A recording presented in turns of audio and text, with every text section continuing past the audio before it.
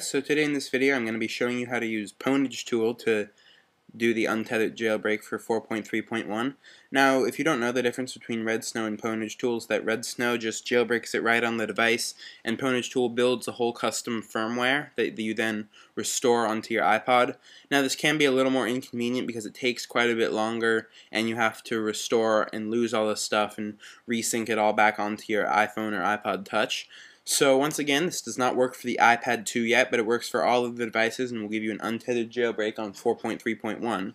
So go ahead and you can go over to the dev team blog post about the new jailbreaks, and you can see there's a link to the torrent, and then download whatever torrent program you use, and it should start downloading. It can take a while to pick up the seeders, but eventually it'll download as a disk image. So then you can just go ahead and I believe you can run it straight off of the disk image.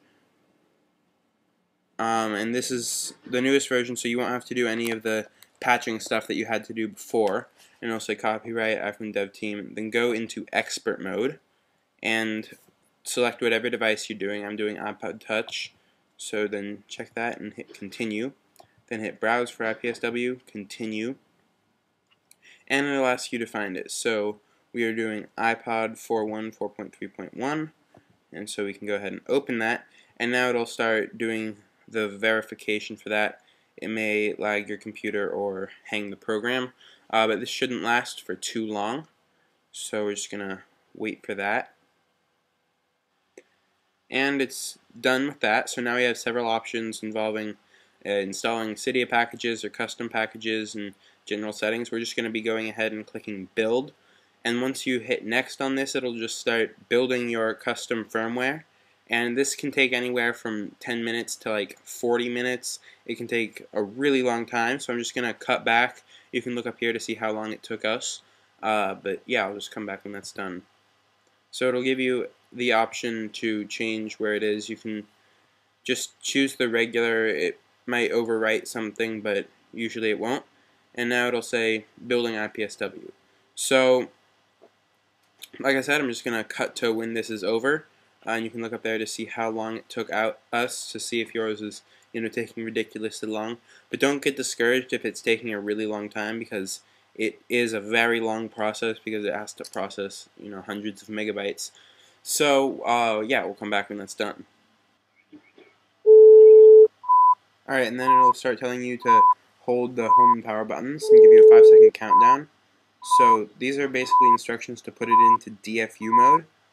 So you're going to hold the home and power buttons for 10 seconds.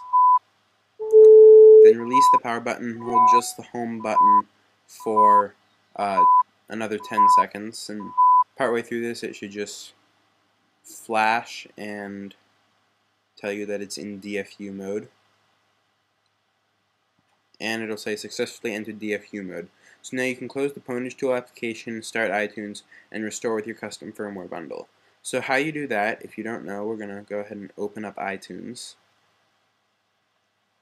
And basically what you're going to be doing is going into the screen where it says restore, because your iPod or iPhone is now in recovery mode.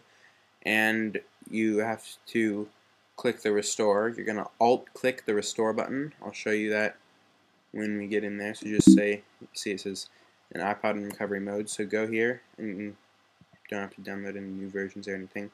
And now alt-click restore,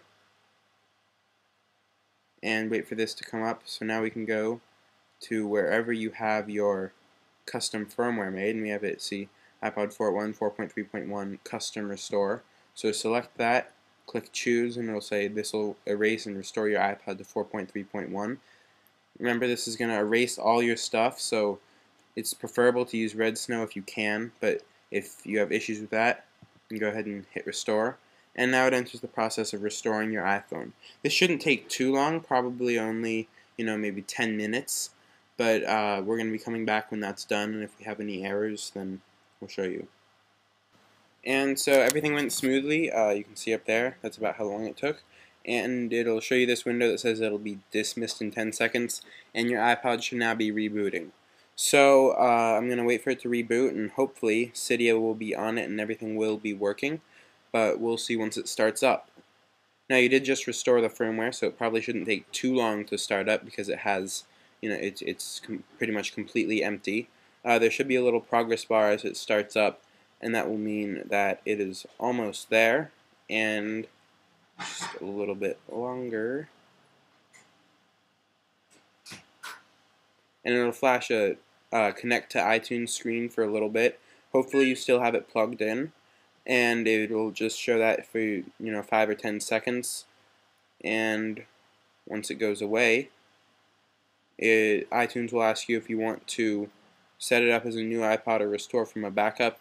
You don't have to do either right now. You can just open it up, and we have Cydia right here, so let's go ahead and open it, and it all works. So Cydia starts up just normal, and that's it. That's how you jailbreak using PwnageTool. If this video helped you, please subscribe. But that's all we have for now. See you later.